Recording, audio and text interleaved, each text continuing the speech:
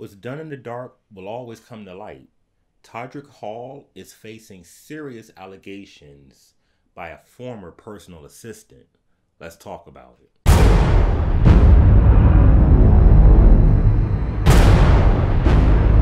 Yo, what's up? I'm Jaded Nerd, and I wanted to talk to y'all about the Todrick Hall situation that is trending on Twitter. And it's not about his music. A former personal assistant with the Twitter name @Tommy_Italiano has come forward and is dropping all types of tea and is letting everything be known about what it's like to work for Todrick and how it is where he's been accused of colorism. He's being accused of, being complacent when it comes to people being sexually assaulted, and when people bring it up, retaliating against them, online bullying, not paying people for their creative work, and then again retaliating against them when they try to speak up about it. So a lot of these allegations are serious, unfounded as yet, but very serious in nature, and I wanted to talk to y'all about it today. To be transparent, I'm a fan of Todrick Hall. I've been following his music, his career, his artistry for a few years now. I'm a big fan when he posts something to YouTube because I believe that visually he has a gift and a way of presenting things and taking those images and ideas that are in his head. He makes them come out and we all get to enjoy it. And he's supremely talented in that regard. But I don't want my hero worship, in a sense, to blind me if this is a situation where these allegations are true. The personal assistant is being very adamant that he has proof, that he has receipts. And if you go to his Twitter account, you will see posts and screenshots where there are, links to lawsuits, or there were settlements for things that have happened where someone was able to bring action against Todrick Hall allegedly.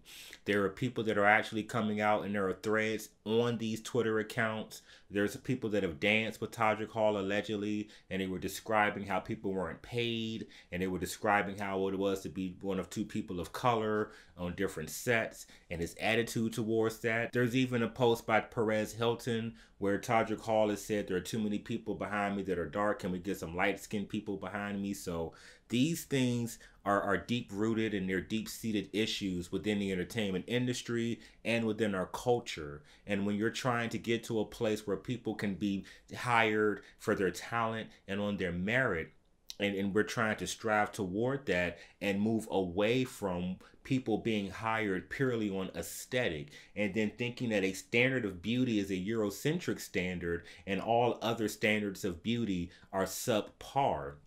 We're fighting this fight, and you have someone as influential as Todrick Hall allegedly contributing to the colorism that we see and that we know is running rampant within the entertainment industry, where people who are darker skinned don't get the same breaks as people who are light skinned, and that's truly sad. It's also sad because if these allegations are true, he's perpetuating this whole culture where people with power and status can do what they want to do. So if somebody wants to violate somebody's personal space or touch them inappropriately, and people are complacent and complicit in those acts, then that just keeps it going. So it isn't something that just affects women. Me Too affects men as well. And you would think somebody with a platform as large as Todrick Hall would not want to contribute to that culture that we're working so hard to annihilate, so that people aren't harassed at work and people aren't placed in situations where they're having unwanted advances